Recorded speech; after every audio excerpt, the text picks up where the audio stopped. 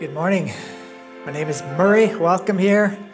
It's 2019. Looking forward to getting to a new series. Just meditating and just thinking about the words of that last song even just makes you realize there's so much more going on that day on the cross than just might just appear on the surface or what just seems at first glance. There's just so much happening, so much to behold, and so much reality, that ultimate reality just streaming forth from what Jesus accomplished on the cross. This God who took on human flesh and then would come and live the life we could never have lived, and started from birth as a baby and then all the way to the point as becoming that sacrifice in our place, just to purchase our redemption, our acceptance with God, our being able to be forgiven and received so that God could be just and accept us in a right way. There's just beholding the love, the grace, the justice, just so much just at the cross is just amazing. No wonder why Paul writes about the Christians, we make our boast in the cross. Yeah, we boast. There's our hope, our salvation. So today we are starting a new series, and we're actually going to be working through two letters that were written by a key leader in the Christian church, a man named Paul. And he writes these letters to a young man, his co-laborer, his apprentice, really, Timothy. And this letter, this first letter that's written then to Timothy, really is for the church. In particular, it was for the church in Ephesus at that day. So this is a letter to Timothy for the church at Ephesus. But it's also truth that's needed by every gospel-centered local church until Jesus comes. And I have the joy of introducing this series, so I get to deliver the background and the setting. That should be fun, eh? But I think it will be. There is so much there that I think understanding the setting, the background for setting up this series, actually I think there'll be a lot more for us even in that as we begin to tie on. And who knows, we might even get past the first word of the actual letter. But let's have our scripture. So 1 Timothy, chapter 1, verses 1 to 11 we're going to cover. If you don't have a Bible, there still looks like a couple on the table. We'd love for you to make sure that you have a Bible so you can follow along with us, so you can see what it actually says yourself, or pull up 1 Timothy on your app as well, and so that you can follow along. We'll also put the scripture on the screen as well in the English Standard Version for you. So 1 Timothy chapter 1, here's our scripture. Reading from 1 Timothy chapter 1, verses 1 to 11. Paul, an apostle of Christ Jesus, by command of God our Savior, and of Christ Jesus our hope. To Timothy, my true child in the faith, grace, mercy, and peace from God the Father and Christ Jesus our Lord. As I urged you when I was going to Macedonia, remain at Ephesus, so that you may charge certain persons not to teach any different doctrine, nor to devote themselves to myths and endless genealogies, which promote speculations rather than the stewardship from God that is by faith. The aim of our charge is love that issues from a pure heart and a good conscience and a sincere faith. Certain persons, by swerving from these, have wandered away into vain discussion, desiring to be teachers of the law without understanding either what they are saying or the things about which they make confident assertions. Now we know that the law is good, if one uses it lawfully, understanding this, that the law is not laid down for the just, but for the lawless and disobedient, for the ungodly and sinners, for the unholy and profane, for those who strike their fathers and mothers, for murderers, the sexually immoral, men who practice homosexuality, enslavers, liars, perjurers, and whatever else is contrary to sound doctrine, in accordance with the gospel of the glory of the blessed God with which I have been entrusted. Paul really, he gives his purpose for writing this letter really in chapter 3. In the middle of the letter, he kind of nails what he's focusing on, where he says in verse 14 of chapter 3, I hope to come to you soon, but I'm writing these things to you so that, in other words, for this reason, that if I delay, you may know how one ought to behave in the household of God, which is the church of the living God, a pillar and buttress of the truth. So notice he defines church as a household, right? Not something you attend, but actually a family to which you belong. And God designed the church then to represent the living God in the world. So to be a pillar and a buttress, in other words, an outpost. So the temples in those days building, you'd have the pillars. That's what you would see visibly, and they would rest and provide for the whole structure. And so this would be this outpost of truth in a world of lies and false promises and false identities and self-centered purposes. The church is really designed then to be the gospel made visible. And the church is where the truth of the gospel of Jesus is taught. It's where it's lived out in both content and character. The church is where the Spirit's presence actually gives us a taste, a little foretaste of heaven on earth. And for this to happen, though, the church has to have its pillars centered on the rock-bed truth of the gospel of Jesus.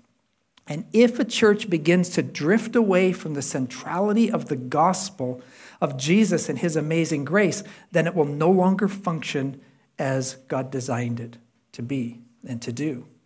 Now, some of you have experienced church where the gospel of grace was no longer kept as the main thing, when the gospel was no longer central. And that's a church really with its heart ripped out. I guess we could call it a zombie church, right? And when you're a zombie church, what happens? You begin to bite and devour one another, kind of from within, like Paul writes to the church of Galatia, of which we're going to see where Timothy was from. And so there's a lot of connecting points. In 1 Timothy then is written so that we might know how Paul writes it, how one ought to behave, or in other words, we'd probably say how life is to be lived in the household of God, in a local church. So as we go through this letter, we're going to see what God says a healthy church looks like. How is a healthy church to be structured? And it's not a question you often hear people ask, right? In other words, what does God actually prescribe as opposed to what do I prefer? And what does he call the church to be as opposed to what am I looking for in a church? In other words, what does God himself say about what we're supposed to be about? Now, some of you in here I know are perfectionists. And you're going to have to repent of that, right? Because perfectionists, you're not fun to be around. Because not only do we not meet your expectations, but you don't meet your own expectations, right? You're unhappy with yourself. You're unhappy with everything you do because you're not perfect either. So first thing we do want to do, even as we look at this, is you want to put that dream of perfection to death. What we want to aim at, though, is being healthy. We want to aim at being healthy because you're never going to be perfect. Jesus alone stands perfect, but your aim should be to be healthy. Now, this will never be a perfect church, but we're not actually aiming to be a perfect church.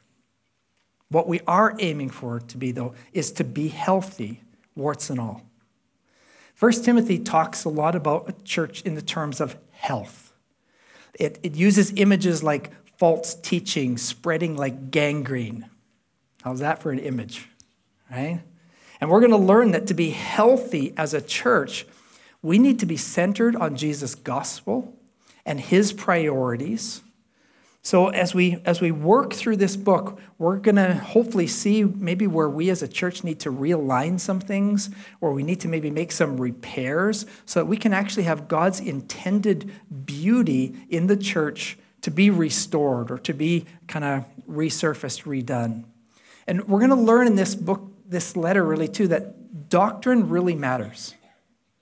And doctrine is what we believe, right? So it's what we believe about God, what we believe about us, what we believe regarding our purpose in life. That all matters. And so this letter is going to give us not just truth to live by, but actually truth to help us thrive, to thrive. By the time we finish this series, this study, I really hope that we're going to have a higher view of the church, because that's needed by many in our culture. And you're going to find some of the points in your take-home sheet. I got an outline, much of which we're not going to get to cover. It's too big a bite, but you can at least have some of the points there you can follow, and there's some scriptures there you can study up later on just to hopefully just grow our love for the church that Jesus loved and gave himself for. He died to create. And I really believe that this will be a series through 1 and 2 Timothy that is going to be very relevant for us at this time. And then if you saw in the video there about the Acts 29 global gathering that we have in July, we're going to be going through 2 Timothy there. So then I can learn about all the mistakes we did in teaching it here to you ahead of time. So we'll get to see where we kind of were off the mark. But we have to remember that though this letter is written to Timothy, and it's written in particular for the church at Ephesus, yet it's both the Holy Spirit's intent and Paul's intent that it doesn't stop there. It actually designed to even minister to us as a local church on Jesus' mission in 2019. And the first clue even you get of that, because you think about Paul writing this to his close friend and co-laborer Timothy, and yet look at how he starts the letter. Like, you're not going to he doesn't need to give Timothy that formal greeting like that, okay? But he does that. That becomes our first hint. But you'll see as it goes unfold, as we go through it, that we're going to see this is for more than just the church at Ephesus. This was designed to be for the church down through the ages. And 1 Timothy is going to address the gracious privilege that it is to belong to a church, as well as he wants to help us see our purpose so that we can meaningfully function as the church together that's formed by the gospel and for the gospel. So in this letter, Paul's going to talk about prayer. He's going to talk about how the church should treat widows. He's going to talk about relationships and how those function within the church. He's going to talk about leadership. Should that work? He's going to talk about the roles of men and women in the church. Not that anyone cares about that topic in this day and age. But this book will cover it anyway, right? It's going to warn us about needless controversies, speculations, legalism, greed, handling conflict, being faithful. It's going to remind us of our own weakness and the grace that has been shown us so it would stir up in us that first love again. So 1 Timothy is a book just filled with gospel hope. So let's begin. We'll at least get to the first word. Paul, an apostle of Christ Jesus, by command of God our Savior and of Christ Jesus our hope. To Timothy, my true child in the faith, grace, mercy, and peace from God the Father and Christ Jesus our Lord. So now this Paul, the writer then of the letter, he was originally named Saul. And Saul was the name of the first king of Israel. And it was a very fitting name then for this man because he was a proud, self-righteous Pharisee. And Saul was his name. In Acts chapter 9, we look there and we see that we learn that Paul, or Saul as he was known as then, he wasn't always a Christian. In fact, Saul so hated Jesus and he believed that anyone who claimed to worship Jesus as God, as Lord, should be put to death, because he considered it blasphemy to really claim that this man, or in fact any man, could actually be God come in the flesh. For a human to claim to be God, he just saw that as blasphemy. So he saw Jesus as just the leader of some cult, a cult leader who was very dangerous. And the conversion of Paul, him becoming a Christian, really is one of the greatest arguments for the actual resurrection of Jesus. Because Paul is not a guy who's going to flip teams easily or at all.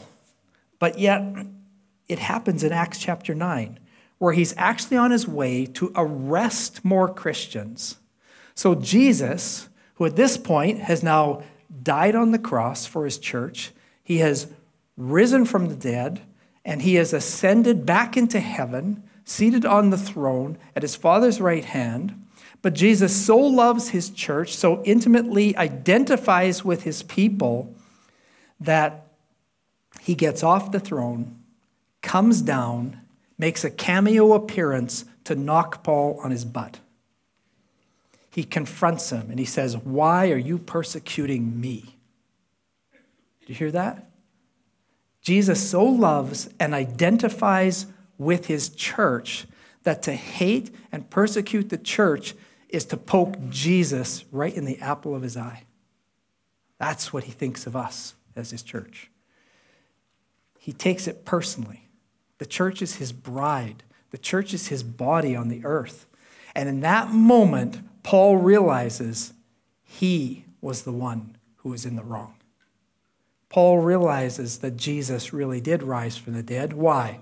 Because he's right there. He's just been confronted. He suddenly realizes Jesus is who he claimed to be because he's encountered the risen, glorified Jesus. And so Paul, realizing he's in big trouble, he taps out. He is converted. His whole life changes. He goes from being a man who hates and murders Christians to being a pastor and ambassador of Jesus and telling everyone that he can about the love and grace of Jesus to him. And Paul gets probably beat up more than anyone else in the Bible, right? He's truly converted as a follower of Jesus. It cost him everything. I mean, every comfort he had, his position, his power, his money, his family, his friends, he lost it all. And that makes no sense at all unless he actually witnessed and was confronted by the risen Jesus himself. And Paul went on to say, he says, pain, fatigue, all the cost of following Jesus, none of these things move me. I just want to finish my course. Why? Because he looked forward to the finish and he saw Jesus standing at the end. And that's the one he wanted to know and to love and to be with. So after becoming a Jesus follower, Saul changes his name to Paul as he identifies himself in the letter. And Paul means little. It means small. Because now, instead of being named after the great, large, first great, proud king of Israel, he now calls himself small. He's just small in his own eyes. He's been humbled by the gospel. And so we see the grace that God has shown him just has so melted his heart. And so we see that he calls himself, even in this letter, before this first chapter is done, he's going to call himself the chief of sinners, the foremost of sinners, the worst of sinners. Paul is chosen then. He is taught by, he's sent out by the risen Jesus himself. And that's what apostle means. It means he's an official sent one. He's a delegated agent to represent another, in this case, Christ Jesus. Christ means the anointed one, Messiah. Hebrew, Christ is more the Greek for he's the anointed one, the appointed Savior, Jesus, which means God who saves. And Paul becomes a church planter. And one of the places Paul goes in his church planting mission is to a city called Lystra. And Lystra is in what was then the Roman province of Galatia. It's now in south-central Turkey. And that's where Timothy is from. And you can read about that in Acts chapter 14 and Acts chapter 16. And when Paul went to Lystra, he basically told the people that the gods they were worshiping were worthless. They were false. That gets you beat up. So they stoned Paul, and when he got up with whatever bones weren't broken yet, he went on and the very next day to preach about Jesus in the next town, Derbe. And then he came back to Lystra preaching the gospel. And Timothy, who was from Lystra, heard Paul passionately preach the gospel in love to a people who actually hated him. Timothy's dad was a Greek. He was not a believer. We don't know what actually happened to him. We don't know, did he just take off? Is he dead? Whatever happened to his dad, though, he was not in Timothy's life. So as Timothy grew up, basically raised by a godly grandma and a single mom. And though he had a believing grandma and mom who taught him actually about Jesus from the scriptures from an early age, it seems that Timothy, though, was not actually converted until Acts chapter 14, when as a young man, somewhere probably between the ages of 18 and 20, through the preaching of Paul, he comes to understand and believe and put his trust in Jesus.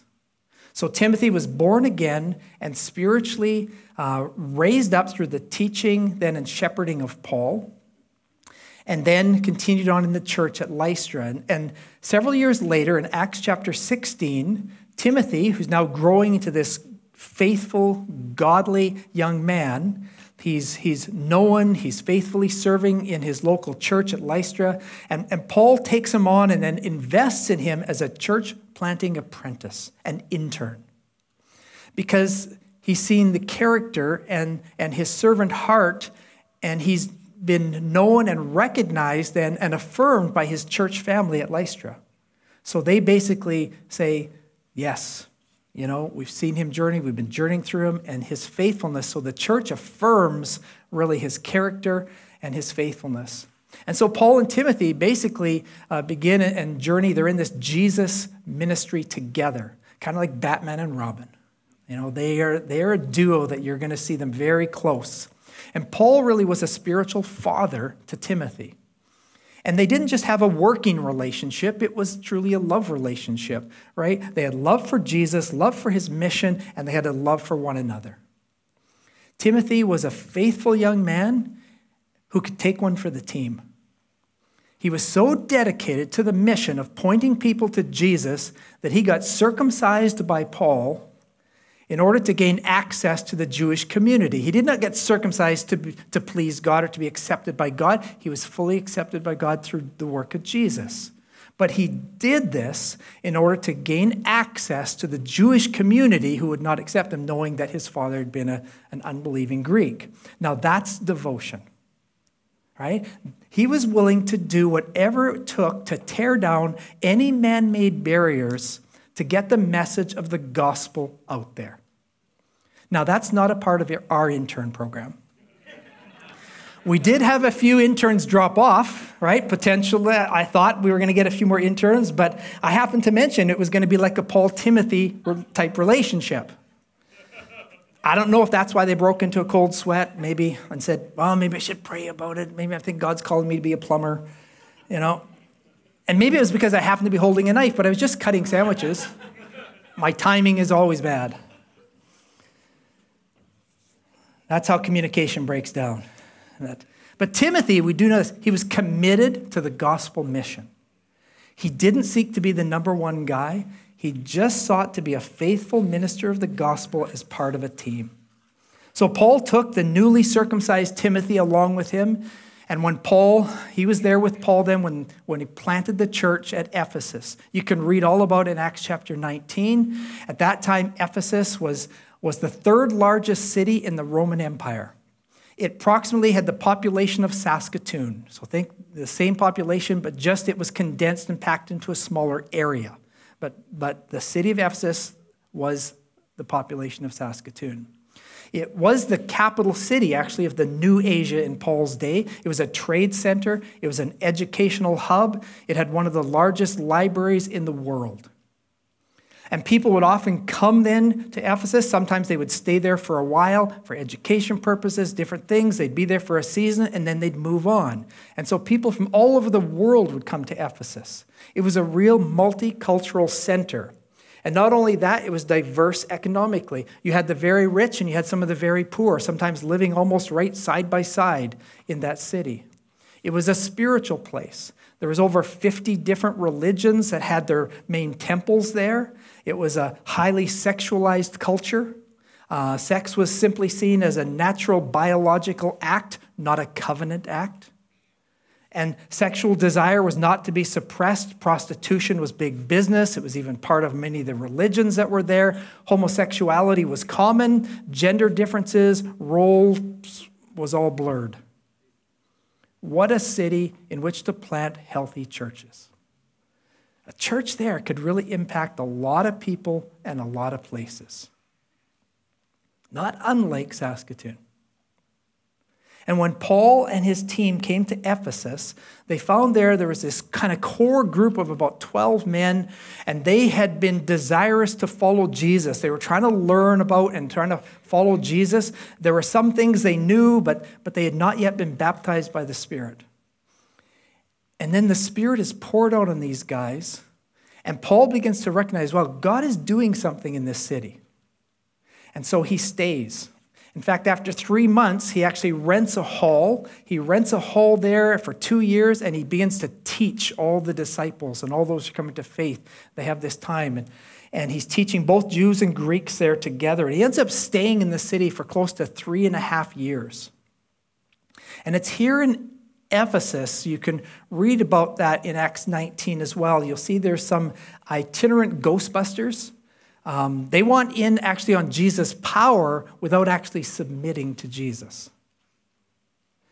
So these 7 guys, these local 7 Jewish exorcists, the sons of Sceva, They try to cast out a demon from some guy, and the demon-possessed guy goes, you know, Jesus I know, and I've heard of Paul, but who are you guys?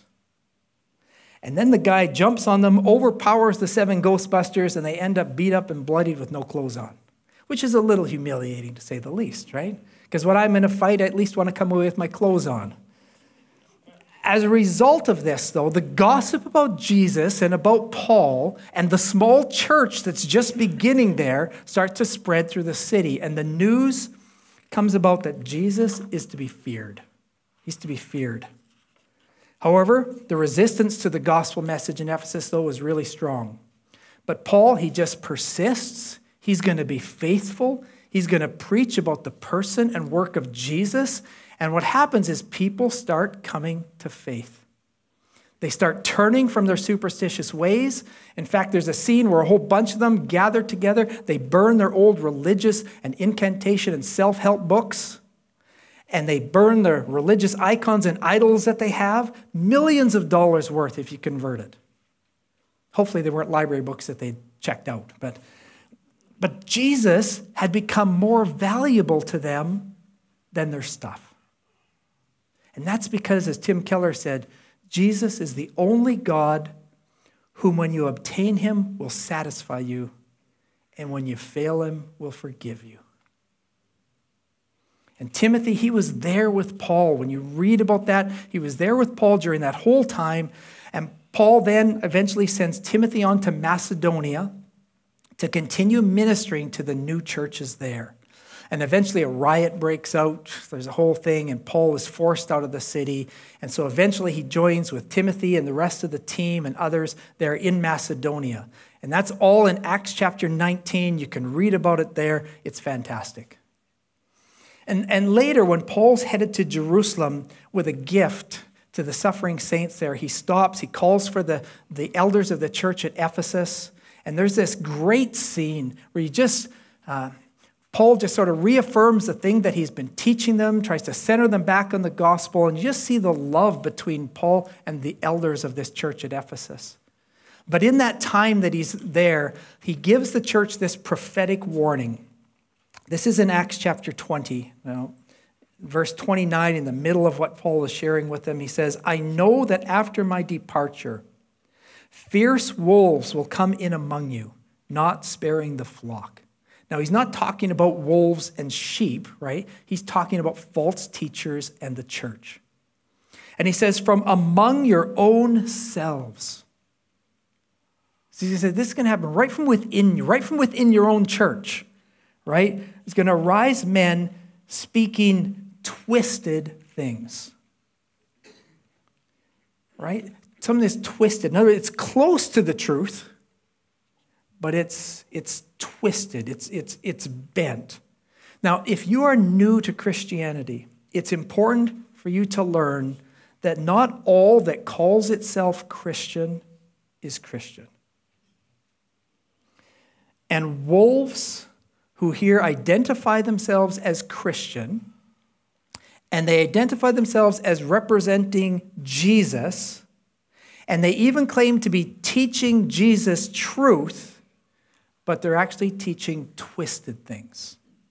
So you do need to be careful. And that's why, in fact, why we want you to have a copy of the Bible when we go through the series and why we teach the Bible. We want you to have the app out. We want you to check. Because we want you to see, what does it actually say? Because I don't want you to ever take my word for granted. In fact, even good people can get it wrong. And so we want to be examining, and we want to be looking to the scripture itself to say, hey, is this what this says? And to see that, we want to have that. Because there's the possibility, whether sincerely or insincerely, of teaching twisted things. Things that are not true, not completely centered on what's real. And then it says, they do this, in this case, he says, to draw away the disciples after them. In other words, rather than pointing people and directing people to Jesus as their hope, they're becoming the Savior, right? In other words, it's making it about them rather than making it about Jesus. So that's one mark you can see of one who's twisting the truth, of a potential wolf, is they're trying to draw disciples after themselves rather than disciples of Jesus. And he says, therefore, be alert, remembering that for 3 years I did not cease night or day to admonish everyone with tears. He spoke the truth in love. So the tears emphasizing, man, he really loved and cared for these people. Paul loved this church. And his warning, though, did come to pass.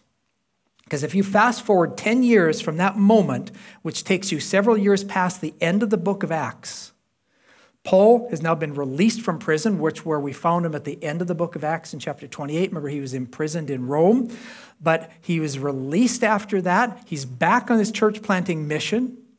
And then as he returns to check in with his beloved church at Ephesus, he's found out that wolves from within had actually begun damaging the church, distracted it from its mission. It had drifted from sound doctrine and the centrality of the gospel, and that's why Timothy is sent to go and stay in Ephesus to help get things set right. And Paul wants this church to not only start the race, but actually finish it. Because if you don't finish in the faith, then your starting's all for naught. You don't want to be a one-hit wonder that just disappears off the map. Call me maybe.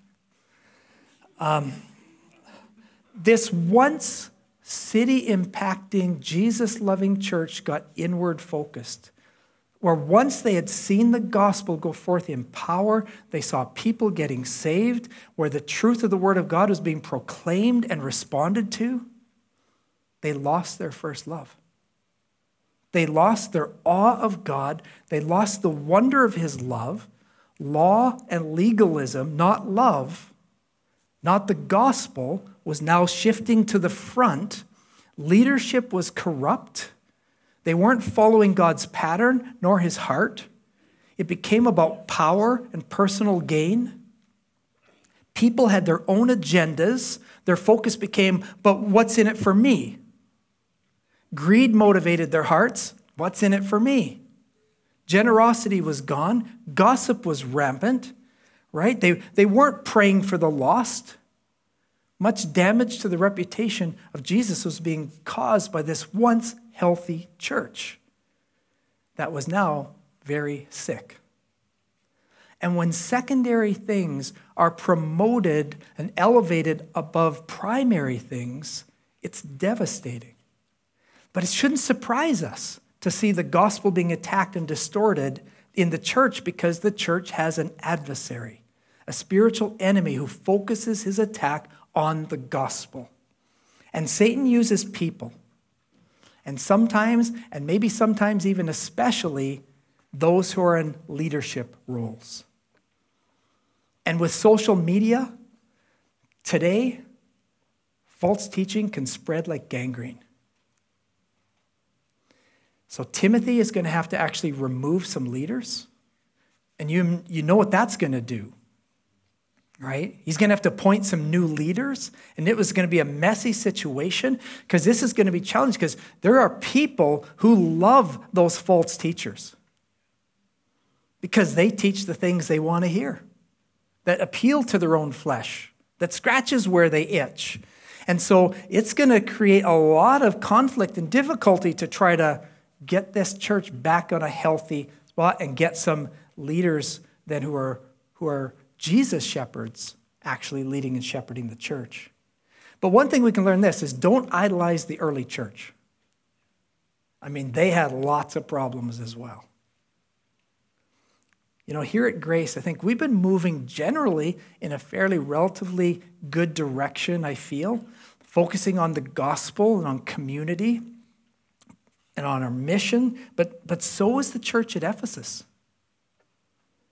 And if that flourishing church, planted by Paul and Timothy and others like him, you know, if it could drift from its moorings within 10 years, you know, in 10 years it had drifted so far, then let's humble ourselves and let's take heed to the words of 1 Timothy so that we can continue to honor Jesus and to be a growing, maturing, and healthy church. because I think it's really fitting for us to study this book now. Because we're now, as we said last week, we're celebrating 8 years since our public launch. Then here is Grace Fellowship Saskatoon here in the theater. So this is going to be good for us. It's good for us to always continually be recalibrating. And so we want to do that before we get to be 10 years, as old as the church at Ephesus is at this point in time. So we would be kept from drifting from the gospel. And I pray that we'd learn these truths before we reach the point that is happening in that church there. It's better to be preventative than to have to deal with a big gangrene mess. So back to verse 1. Paul, an apostle of Christ Jesus, by command of God our Savior and of Christ Jesus our hope. Apostle. So now there's two ways that word apostle is kind of used in the Bible. One, I'll call them, you won't see a capital there, but we'll call them capital A apostles. And those are ones who are chosen and designated by Jesus himself. And these individuals were granted this particular gifting and authority to lay the foundation of the church, with Jesus himself being the chief cornerstone. So these are apostles of Jesus. They were eyewitnesses of the risen Jesus. They were taught directly by the risen Jesus. They were sent out and empowered by the Spirit to bring the ongoing teaching of Jesus. Just like Jesus said what was going to happen, he told them in his upper room discourse before going to the cross that his disciples would be enabled by the Spirit to bring us Jesus' continued teaching, which is what we have written here in the New Testament scriptures. And then secondly, there's what I would term small a apostles, and these are sent ones of the church. So they're apostles recognized and sent by the church on the mission of planting new gospel-centered churches. So we're sending Sam out as a small a apostle. He's a sent one of the church, right? A church planter, recognized, appointed, and sent. He's not a capital A apostle. He wasn't an eyewitness. He's not that old. I'm the old one, right? He's not an eyewitness of the resurrected Jesus. He wasn't taught or commissioned directly from the Lord himself. And he's not writing new books of the Bible. So if Sam writes you a letter, be encouraged, right? Learn, but don't add 1st and 2nd Sam to your Bible.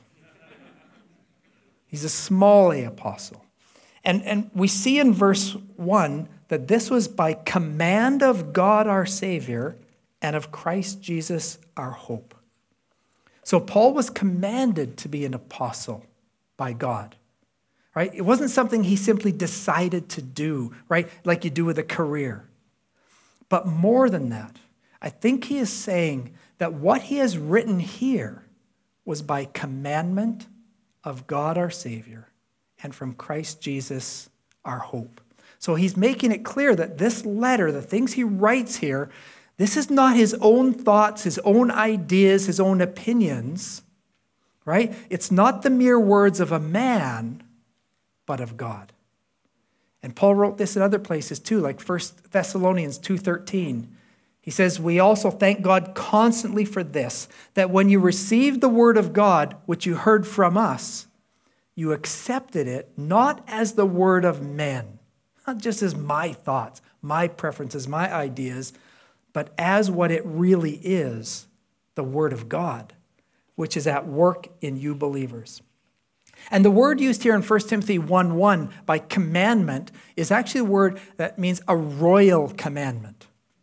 It refers to a commandment from a monarch or a king, which is non-negotiable. So there are things in this letter, because the church of Ephesus is in disarray with a lot of pushback, that Paul makes it clear these things come from orders from on high, commanded by the sovereign of the universe. So these things cannot be written off as simply prejudices or preferences of Paul. So as we consider Timothy too, There's a lot about him I think we're going to be able to relate to as we go through this series, because we can get the idea in our heads, not from the Bible, but in our heads, that these are not regular people. These are Bible people. But when we look at Timothy, we're going to see a very ordinary guy. He's not the bold, unshakable type A personality Paul. Timothy's got this tendency to be fearful, anxious. He needs encouragement. He can feel overwhelmed. He's got a weak stomach. He's got some health problems. And though he had traveled and served alongside Paul for 10 years, Ephesus was a pretty big leadership task. And he was young, probably just in his late 20s by now. And I'm sure Timothy was tempted to bail and take the first train out of town. But in all his weakness, he has a devotion and desire to be faithful because he loves Jesus. Now imagine to be overwhelmed in this mess of a church at Ephesus, feeling you're out of your league, you're scared, you're weak, and then a messenger comes and hands you this scroll from Paul that says, Paul, an apostle of Christ Jesus, by command of God our Savior and of Christ Jesus our hope. Imagine how that was encouraging me. Oh yes, I've been sent here by Paul. He trusts Jesus can work in me and through me by his Spirit. And more than Paul, from God our Savior, from the head of the church, Christ Jesus our hope himself. God is our Savior, not me. God the Father, God the Son, and God the Holy Spirit were all involved in our salvation. Together, as the one God, they masterminded the gracious, merciful salvation where we put our hope not in ourselves, but in our Lord Jesus. And imagine Timothy, who grew up without a father figure, hear Paul say this to Timothy, my true child in the faith. And how would this have sounded coming from this faithful man, Paul, capital A apostle, appointed by God's own anointed Savior to say grace, mercy, and peace from God the Father and Christ Jesus our Lord. Because Paul wants to center him and all of us who are hearing this on the gospel right away. And so he gives them right in this introduction, he just gives them this brief summary right here. It all starts with grace, he said. Grace, that's God's unobligated, undeserved favor. And God's unobligated, undeserved love. And God's unobligated and undeserved forgiveness to the guilty in and through Jesus. Paul loves grace. In fact, he uses the word grace over 100 times in his New Testament writings. We took his lead. We named our church Grace. So grace is receiving the absolute favor of God that you don't deserve. And then the other side of the same gospel coin is mercy. Mercy is not receiving the judgment and misery you do deserve. And then peace is the glorious result of God's grace and mercy to us in Jesus. Peace speaks of the reconciliation that we who were alienated from God have now freely received and brought together, that we now have fellowship with God the Father, God the Son, and God the Holy Spirit. And then all these terms are written in a tense that means continual, ongoing actions. So there's ongoing, continual grace, which we need because we need to both receive and to extend it continually.